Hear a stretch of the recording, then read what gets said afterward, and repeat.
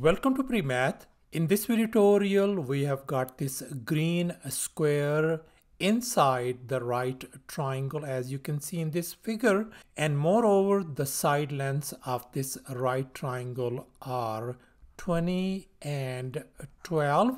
And now we are going to find the area of this green square. Please don't forget to give a thumbs up to this video. So let's go ahead and get started with the solution.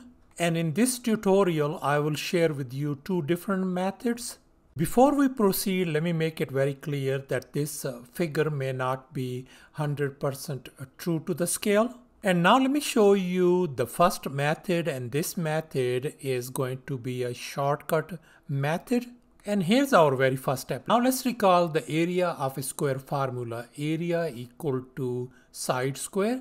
If I call this side A, then all these sides going to be A as well. So therefore, the area of this square A is going to be simply A square. And here's our next step. Let me call this horizontal side of this triangle as an X, and this vertical side of this right triangle as Y. Then here's our formula. The side length A is going to be equal to X times Y divided by X plus Y, where our X value is 20 and Y value is 12. Now let's go ahead and fill in the blanks. So A equals to X in our case is 20 times Y is 12 divided by 20 plus 12. So our A value turns out to be a 240 divided by 32. So our A value turns out to be 15 divided by 2. So thus our side length turns out to be 15 divided by 2. And here's our final step. Let's go ahead and calculate the area of this green square. And here's our area formula. Area equal to this lowercase a square. So where a value is 15 divided by 2. So let's go ahead and fill in the blanks. So area equal to 15 divided by 2 square. So therefore our area turns out to be a 225 divided by 4. So thus the area of this green square turns out to be a 56.25 square units. Now let me share with you the second method. And here's our very first step. Let's go ahead and label these side lengths of this square. I'm going to call this side length A. Then all these side lengths are going to be A as well. Now we know that this whole side length of this triangle is 20 and this side length is lowercase a. Then this side length is going to be simply 20 minus a. Likewise, this whole side length is 12 and this side length is lowercase a. Then this side length is going to be 12 minus a. And here's our next step. Let's focus on these two triangles CFD and this triangle DEB. We can see that both of these triangles are right triangles, and moreover, if I call this angle alpha, then its corresponding angle alpha is going to be this one as well.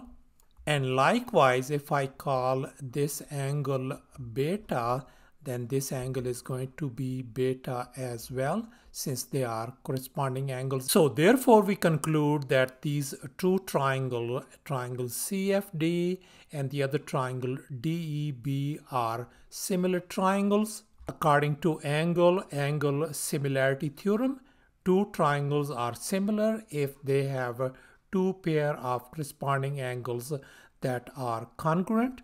And now since these two triangles are similar triangles, so we're going to have proportion.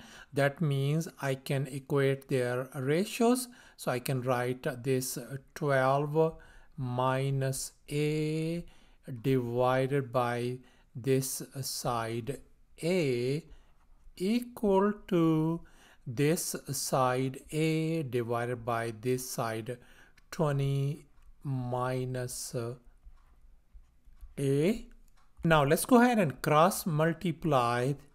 So therefore we can write 12 minus A times 20 minus A equal to, we're gonna have A times A. And now let's go ahead and do the double distribution. We're gonna file them. So this could be written as 240 minus 12A minus 20A plus A square, and on the right hand side we got A times A is A square. Now let's go ahead and combine the like terms. So this is going to become 240, and when we combine this thing, that's going to give us negative 32A. This A square and A square, they are gone, so we ended up with just simply 0. Let's move this negative 32A on the other side. So we're gonna have a 240 equal to 32A. Let's divide both sides by 32 to isolate A.